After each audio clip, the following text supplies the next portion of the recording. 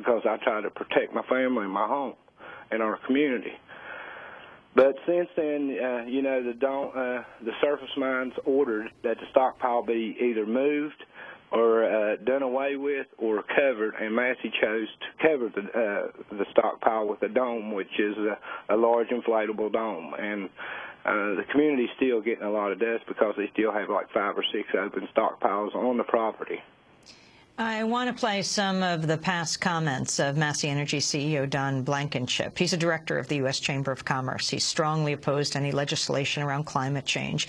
These are highlights from the speech Don Blankenship delivered at the Tug Valley Mining Institute in West Virginia in November of 2008. I don't believe climate change is real. I do believe that the Arctic is melting and the Antarctic is getting colder. I believe it's a normal cycle. This is the first speech in 22 years at the Tug Valley Institute that I've made in November while it was snowing outside. So it's not my greatest concern. Let me be clear about it. Al Gore, Nancy Pelosi, Harry Reid, they don't know what they're talking about. They're totally wrong. What they do is nonsense.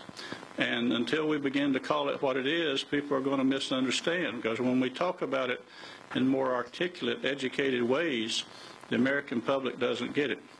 Pretty simple, they're all crazy. I mean, it is absolutely crazy. How can anybody run for office and say they're going to bankrupt the coal companies and be energy independent and get elected? I mean, how do you do that? How do you stop us from mining coal while we look for Indiana bats and put up windmills to kill them all? I mean, if they'd go ahead with the windmills, we wouldn't have a problem, you know.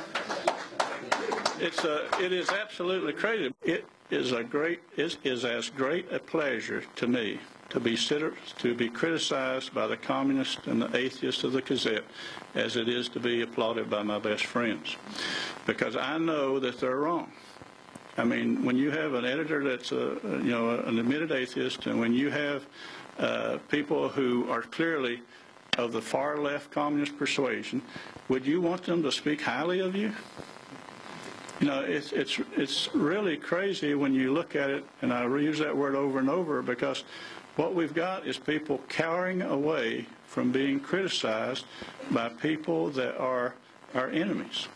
I mean, would we be upset if Osama bin Laden were to be critical of us? I don't think so. That's Don Blankenship, the CEO of Massey Energy. Jeff Biggers, if you can put this in a bigger context, who Don Blankenship is and the role of Massey Energy today, its power.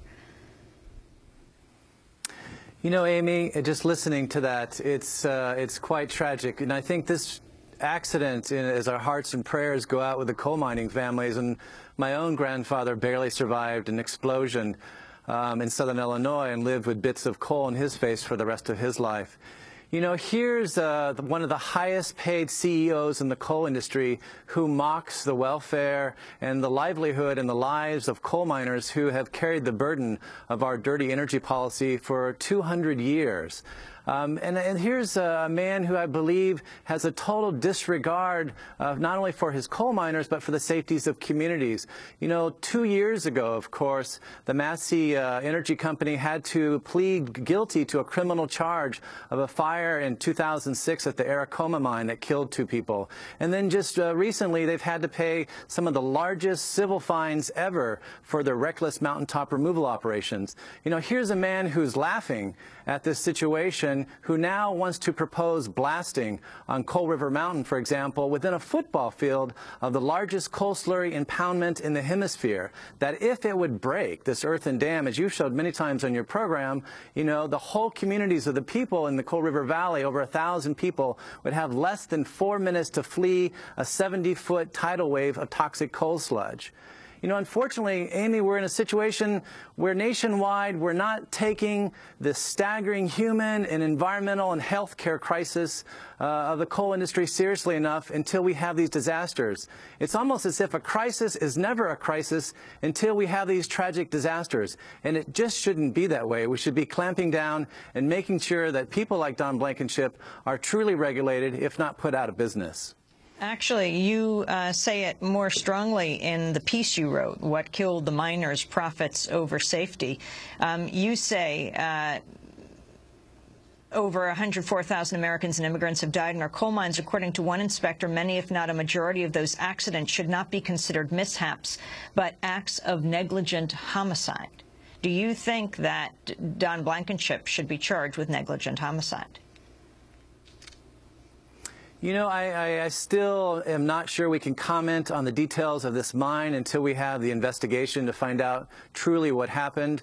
But I think it's important now that we start to broach the issue of manslaughter, that if we have a company that willingly operates in a continual state of violations, and not simply toilet paper violations, we're talking about 50 violations in that mine were called unwarrantable failure, meaning these are life and death situations of ventilation, for example, which leads to methane gas. And of course, the methane gas buildup is nothing new. We've dealt with this for centuries.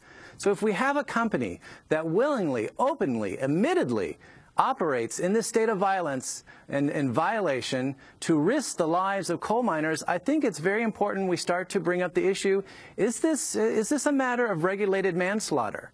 Do we really need to discuss it in these terms? You know, and I think obviously we have to wait for the investigation to come through, but I think we really need to have a serious discussion about some of the dirtiest aspects and the human lives that are lost through this kind of reckless coal mining.